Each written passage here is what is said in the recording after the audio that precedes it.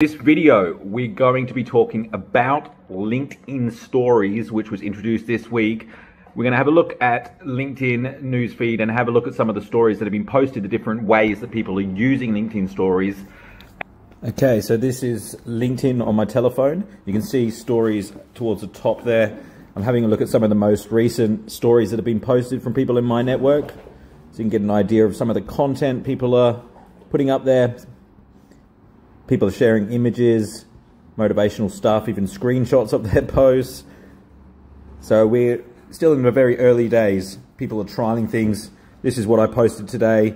I split a video up into 4 10-second stories and shared it there.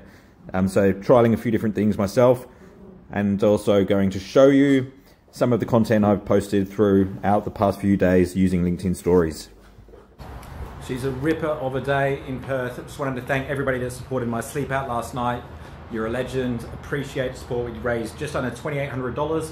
Great outcome for all involved, and it's all thanks to you. We're moving into some content that I posted regarding the CEO sleep out, which I did to raise money for the charity.